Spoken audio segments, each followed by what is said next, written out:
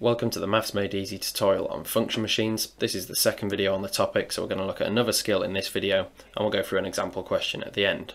So here we want to draw our own function machine, and in the example it says draw a function machine below so that b equals a minus 3 over 5.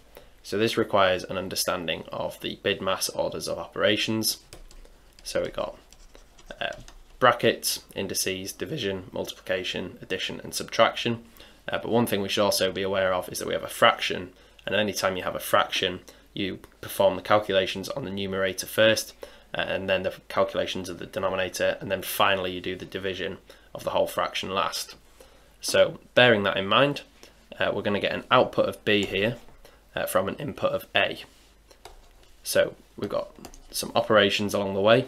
The first one is we subtract 3 from a, seeing as though we treat the numerator as one part and do that first. So we minus 3. So our first operation is going to be to minus 3.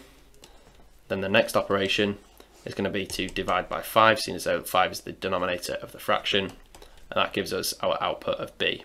So that's pretty much all there is to it. You just have to have a decent understanding of the bid mass order of operations and how fractions apply as a special case.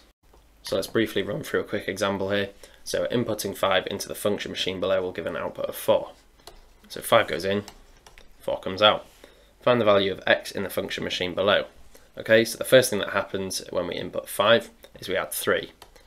So 5 plus 3 gives us 8. So the intermediary step gives us an output of 8. And then what happens next is that 8 is divided by x to give us 4. So 8 over x equals 4. So therefore x equals 8 over 4, which is 2. So that's all there is to it really. Our value is x equals 2. If you want to practice some function machines exam style questions, you can do so with our online exam. This is available through our revision platform. If you take the test, you'll find loads of different questions to have a go at, all of which you'll receive instant feedback on. So this is a good way of keeping track of your progress and finding out what you need to do in order to improve in time for your actual exam. So if you're interested, you can click the link below and it will take you straight there.